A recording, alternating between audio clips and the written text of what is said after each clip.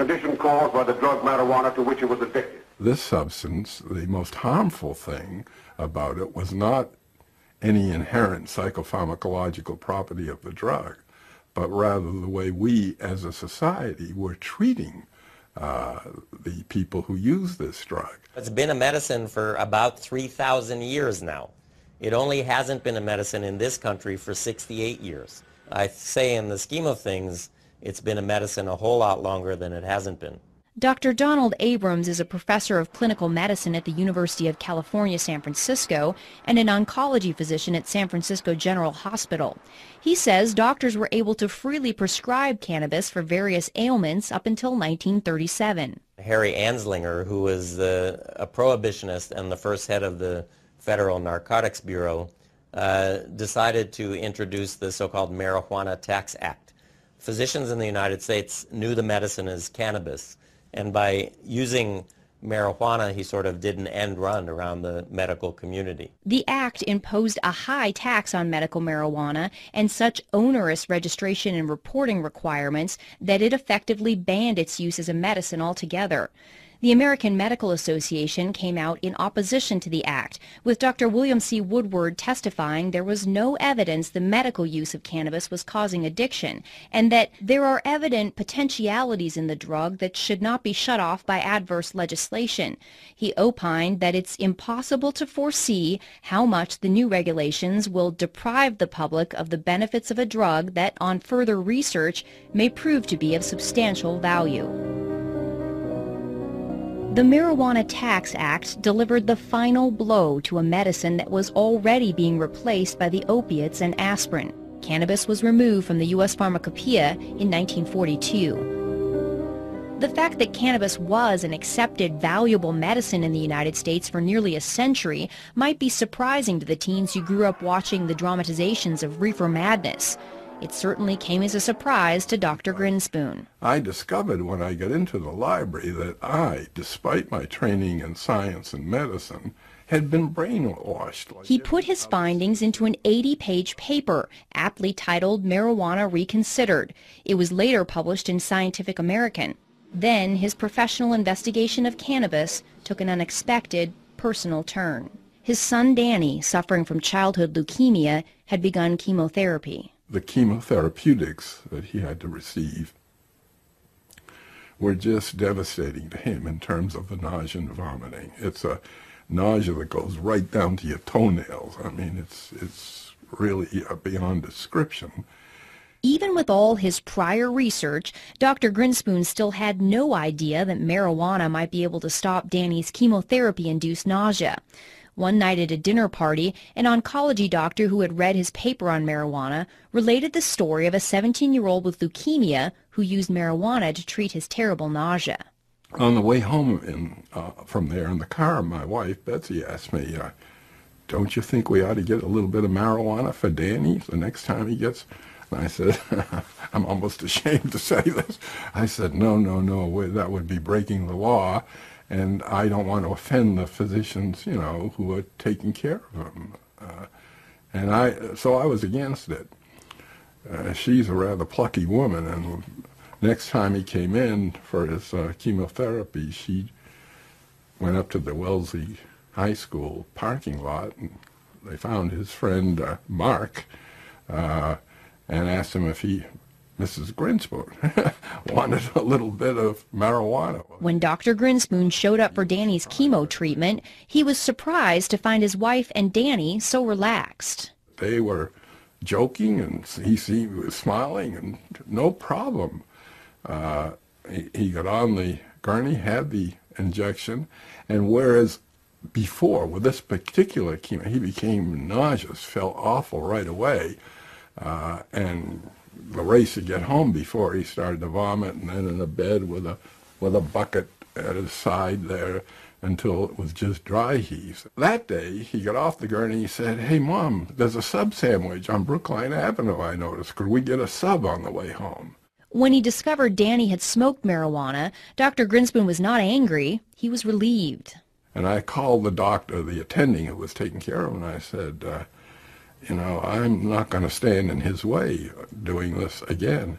he said, don't, and don't have him do it in the parking lot. I want to see this myself. And so it went. He never had any difficulty with nausea and vomiting. With the further treatments for as long as he lived, he was free of that anxiety. And I can tell you, it was not only a relief for him, it was a relief for his parents and his siblings. It was a godsend. Not surprisingly, Dr. Grinspoon has become an ardent supporter of legalizing marijuana for medical use. People who suffer from these symptoms and syndromes, depending on just how serious they are, that's always accompanied by anxiety. And to take and artificially impose another level of anxiety, the anxiety involved in doing something which is illegal, for which you can be punished, is cruel. By the 1980s, scientific interest in cannabis had begun to catch up with the personal experiences.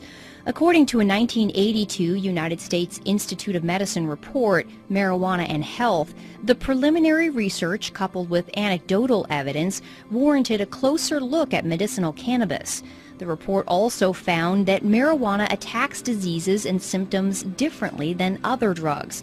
This offered the tantalizing possibility for drug companies to develop new, novel drugs out of the chemicals in the marijuana plant. The Institute of Medicine called for more research on these chemicals, known as cannabinoids. Even with this encouragement, research on cannabis failed to flower. There aren't many scientists or clinical investigators who are particularly interested in doing research in medical marijuana because it's such a hassle.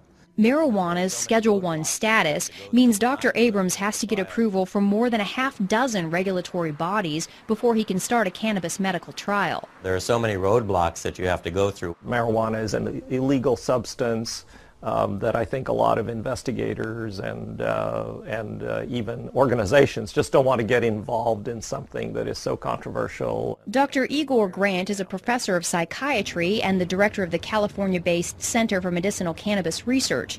He says not only is the research bureaucratically difficult, it's expensive, and financial backers are hard to find. You know, an ordinary investigator just does not have the time or resources to do this kind of work. I mean, you really need, either federal or state funding or pharma funding, something to navigate this whole system. The center's research was funded by a $9 million grant from California taxpayers.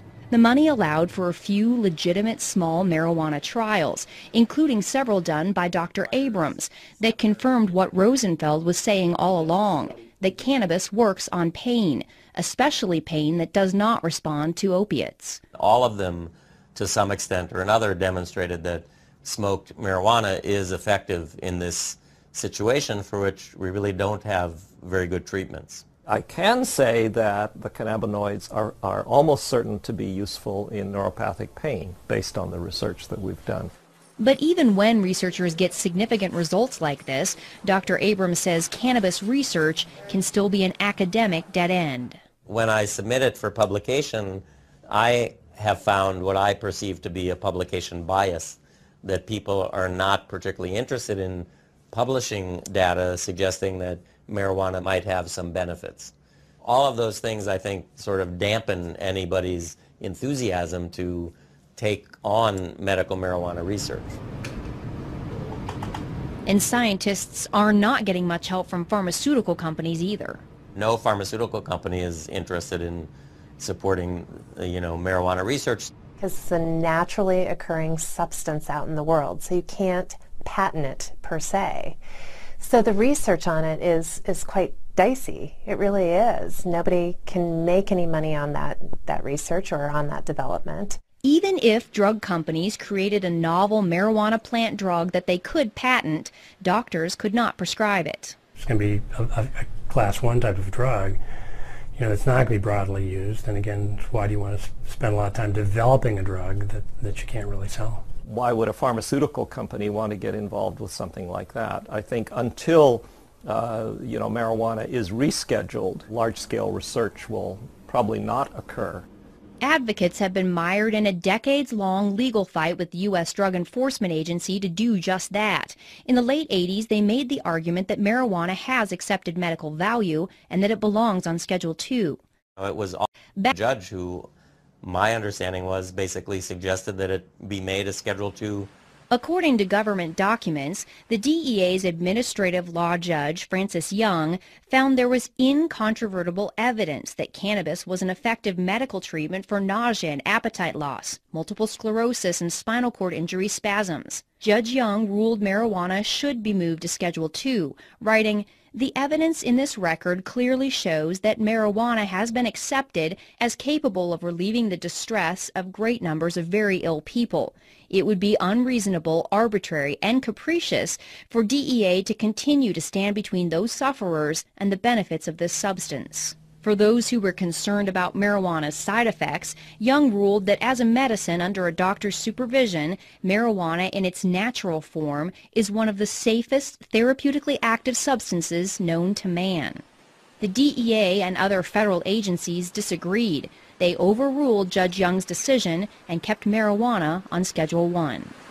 But the ruling did add to growing pressure on the U.S. government to go beyond its own compassionate use program and make marijuana legally available as a medicine. The answer? Provide a pill that can do what the plant does. For years, the government had been sponsoring and funding research to put the active ingredient in marijuana, THC, into a capsule form. Known as dronabinol or Marinol, the drug is a synthetic version of THC created in the laboratory. Since it did not come directly from the plant, the DEA placed it on Schedule II.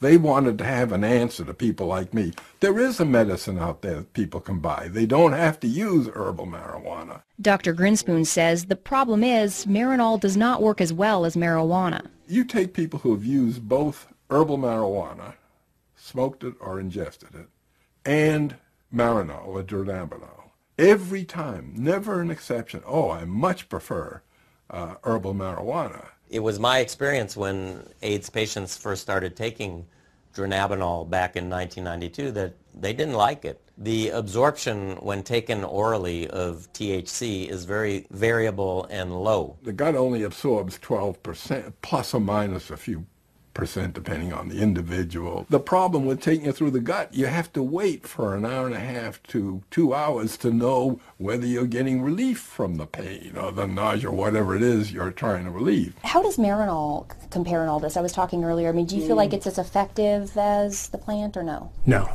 I do not believe Marinol is as effective as marijuana or THC. And why do you say that? I've never really seen it work. We've had it on, it's expensive, and I've never had a patient who seemed to get much benefit from it.